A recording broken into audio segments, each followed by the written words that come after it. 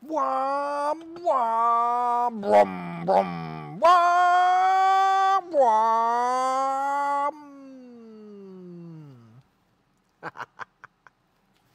Hey, welcome back to the shop. I'm Jason, and we are still playing around in Idaho and my buddy's shop. Today what we're doing is we're going to be improving one of the biggest tactile improvements to the interior of his 2016 F-150. And what I'm talking about specifically is the Raptor steering wheel. See, this guy gives you a nice perforated leather center. You got the stripe, you got all the fun, good stuff on this wheel. Plus, you've got the shifters for when you really want to get rowdy. However, they don't work. So what we're going to be installing today is a plug-and-play harness. I forget the name of the company, but I'm going to put it here on the screen so that I'm giving them credit for their cool product.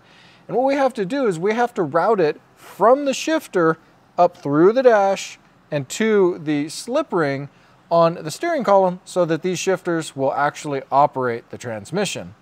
This isn't a very big job, but it is a lot to take apart because you have to take apart the whole center stack here and down, get the wires run all the way over up here to the connector. So I would advise taking your time on this. A lot of these parts are held together with small screws and plastic or little spring clips, and you really don't want to break them or fling off those clips into oblivion outside into the truck or the shop or wherever you might be working. So let's take this thing apart, get this thing shifting like the race truck that it deserves to be. Now, in reality, you're going to want the battery disconnected to do this, but we can't disconnect it until we get the center console out because we're going to want to shift it down into neutral to pull all of this trim. So for now, we've got the key on, or not the key on, but the battery connected. We need to start by getting our trim piece out up here. We're going to be pulling our speaker grill and our 2 screws out of the back. Use some bone tools. I guess I call them bone tools from back in the day, but these are just trim tools to get in here carefully. Pop this cover up. There it is. Pop. 2, 3, and 4. You see, we've just got these little plastic clips all over the place holding everything together. We've got our 7 mils up here.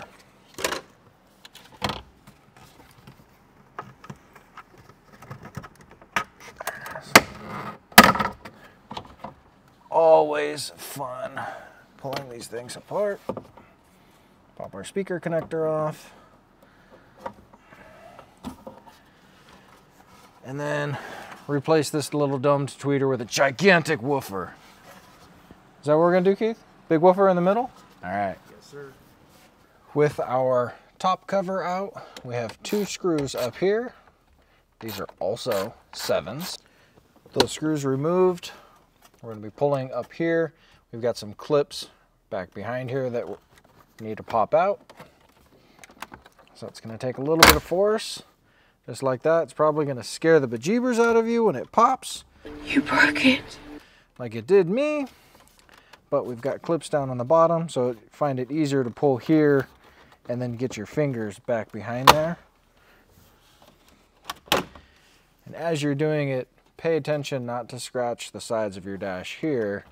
Now we can get back here and get all these connectors disconnected. You can see the connectors on the back side here at the top and down here in the middle, and I can't tell, are they on the bottom? Nope.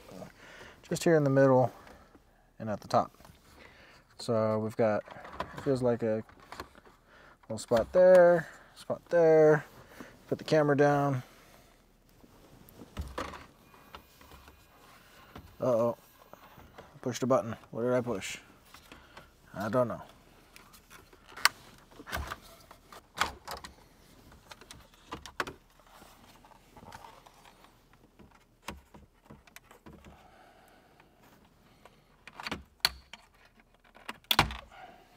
All right, here's those connectors.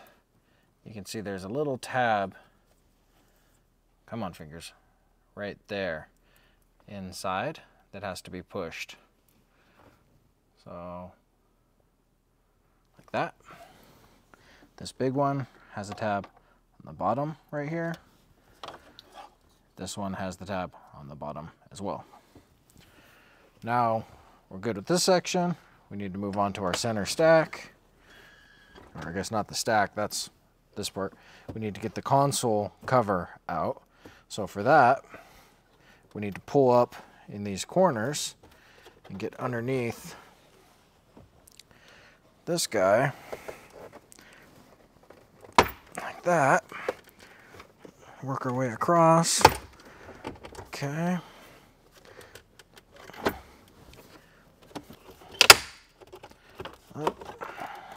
Okay, so with this guy, we have to yank back, but you see we're stuck here on the shifter. So this is that point where we have to turn the key on, put it in neutral, or pull her back even further to be able to lift up and get this guy out.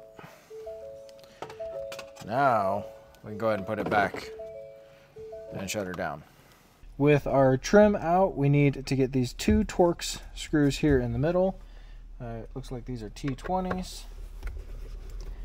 And then this whole centerpiece here will pop out with the clips. More plastic clips holding everything together. We should be able to fit that up and around the shifter. Just like that. Now we have clip, clip, clip, clip, clip, clip on the sides. I'm gonna get in there. Pry gently because we don't want to hit the leather shifter. Same thing on that side.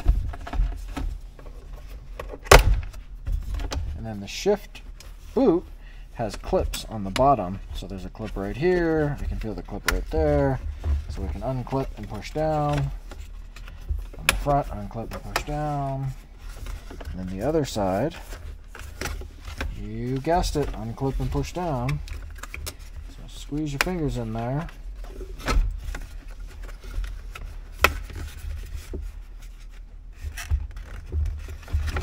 Pop it out. Like that. And gently up and around. And on the bottom, we have our Prindle connector, as I like to call it, and our light connector on this side that we need to unclip. Let's see, I'll get you backside here. You can see that connector and that connector over there. So these guys have little springs on the from this angle at the bottom. Use that pull. This one, let's see, it's on the other side. Here, that is going to be our connector down in here. Same thing, we're going to have to squeeze and pull right there. And we're going to twist this out. I need 2 hands to get that guy out. Well, that doesn't need to come out. That can just go over here. It's good on that side. Now we can see the harness that we needed access to. That's this gray harness. So this is going to be what we connect in line. And we're going to run our harness across this side, through, behind the dash, and up into the steering. In order to access down under here though, we're going to have to pop the 4 bolts loose to the shifter column, or not column, the shifter housing, to lift it up and get that connector out underneath. There's not quite enough room to stuff this guy down and through there. To do that, we're going to need 10mm. Here's our harness. Our 10. This connector. Now we can get it underneath. Now that we have this loose, we're going to take the factory Ford connector, stuff it underneath. We need to make sure to leave this side of the harness out to plug into our shift cover there. Ta-da! Pull that through. And then we need to push this guy up into this side. Got it. Okay. Just like that. We plug in the new connector here. we've got our Y connector there. Now this guy, we're gonna have to run through the black hole. So in order to get our harness from over there to up here, we need to start by removing this lower kick panel. This kick panel is held in with plastic push pins all the way around. So you should be able to get your fingers in back behind here, pop it loose. See one of those little push clips there decided to hang out. We're gonna pull that out, make sure that we put it back on our piece. Same thing on this side, except you're gonna wanna lift a little bit around the push start button to get that out. There. There we go. Pop down right onto the camera. No problem. All right. So you can see plastic clip, clip, clip, clip, clip. Then we have to pull this little panel here, and we're gonna pull our bottom side of the column.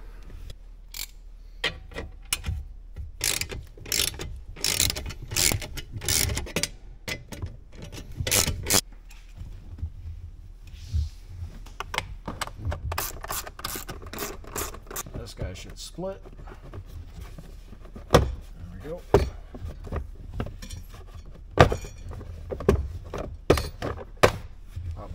And then the harness that we're looking for is right there. Pew pew. We need to look back here in the dungeon and feed our wires. Let's see, is there any light shining through? I don't see any light shining through. Oh, there it is. I see light down there. We need to feed through there.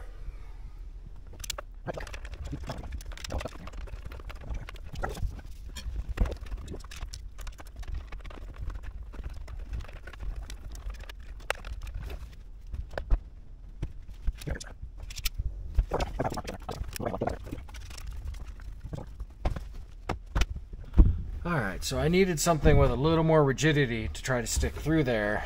I found this lock wire. That will work.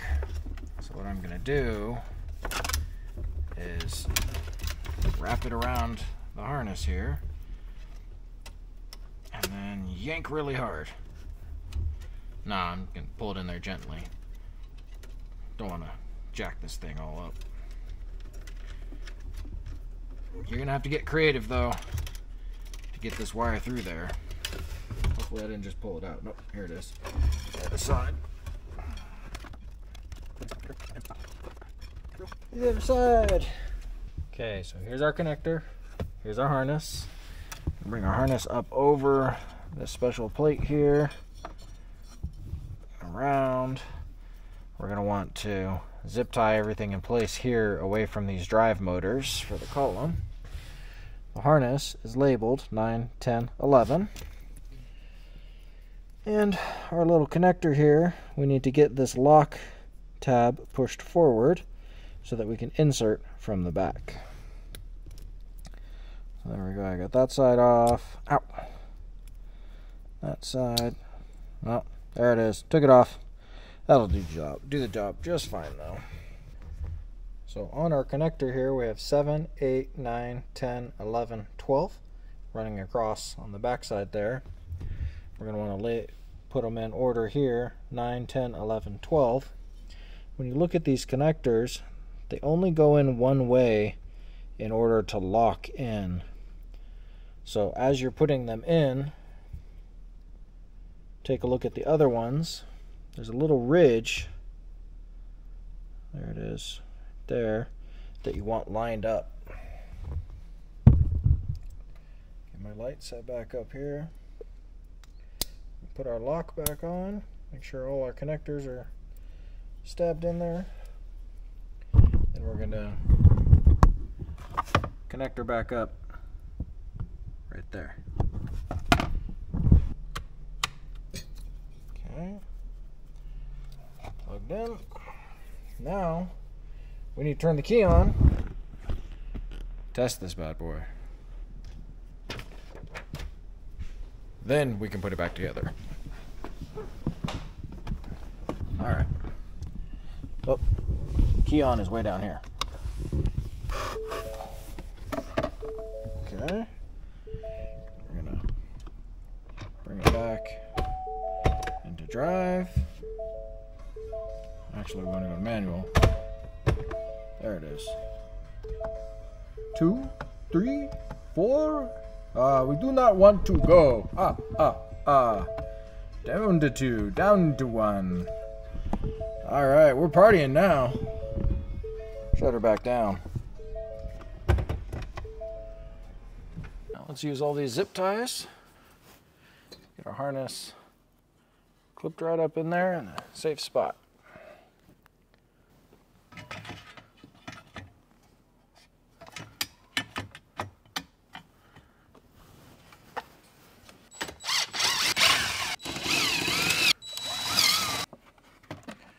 Now, bottom of our steering column. Line all of our little clippies up. Screw her back into place.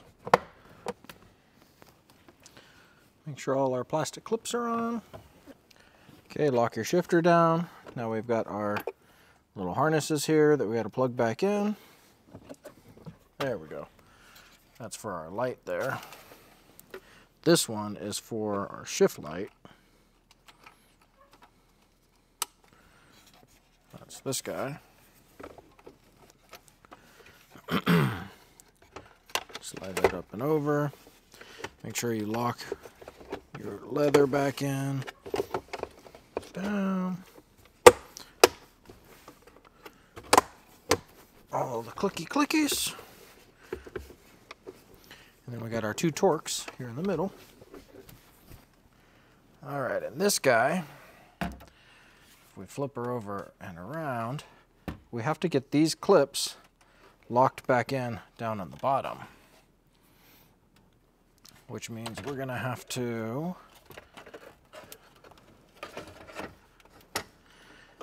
put it back in gear again. That way we can slide the shifter back, get this over it,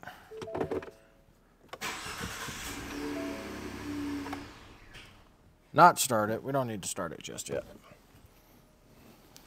And then we have to work this down and around and in, which can be a small bit of a pickle. So take your time. I like to say, take your time. There it goes. Snap it in place. Snap, snap, snap. And feel all the way around the outside edge to make sure that it's clipped in. This one wasn't clipped. And then double check your little front tray to make sure that's working nice and smooth.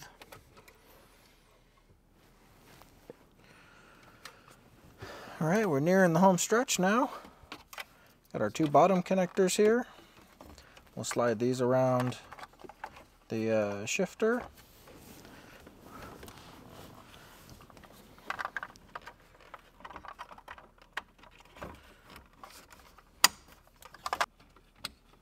And we'll double check that these are on the right spot.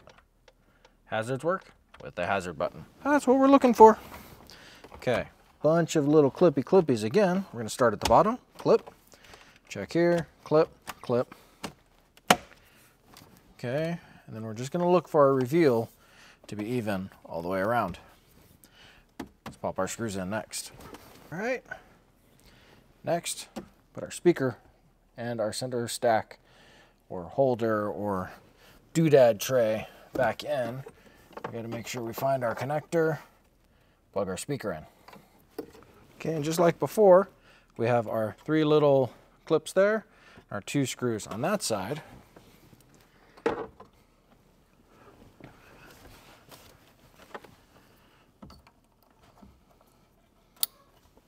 Okay, and clip.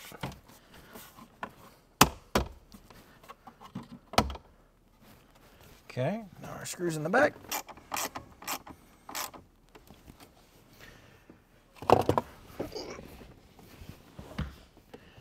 And our speaker cover. Click, click. Well, that really wasn't so bad. We were able to get that thing pulled up and through using the locking wire Now you could use a coat hanger or bend up an old antenna or whatever you have lying around. That's what I usually do, whatever I can find. But once we got that through there, the matter of pinning it in, that's super easy. Pull the little cover off and you're solid. We're gonna put it back together, go drive it, and get to enjoy it now and be able to slap shift a little in the truck, because that's cool. Yeah, it really is. But either way, I hope you liked the video. Look forward to seeing you in another one. We'll catch you later.